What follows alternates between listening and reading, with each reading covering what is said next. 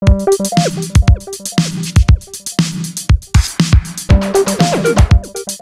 more than a year ago, Richard Van As and Ivan Owen embarked on a journey that would evolve to help the lives of a growing number of people.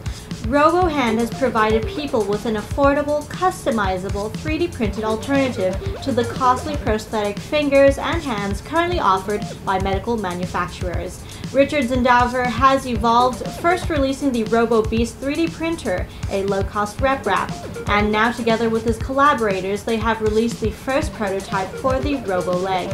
According to Andrea Stevenson Won of the Biomodal, one reason why we haven't seen a lot of 3D printed lower extremity prosthesis is that they probably can't bear the weight of a person.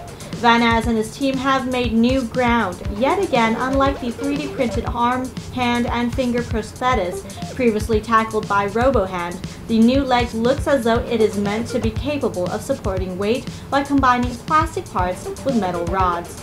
People have been very satisfied with their 3D printed arms, which can cost less than $50.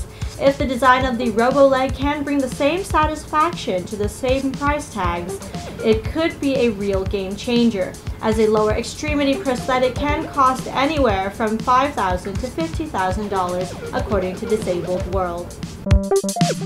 3D Printing Industry News TV, brought to you by 3D Systems.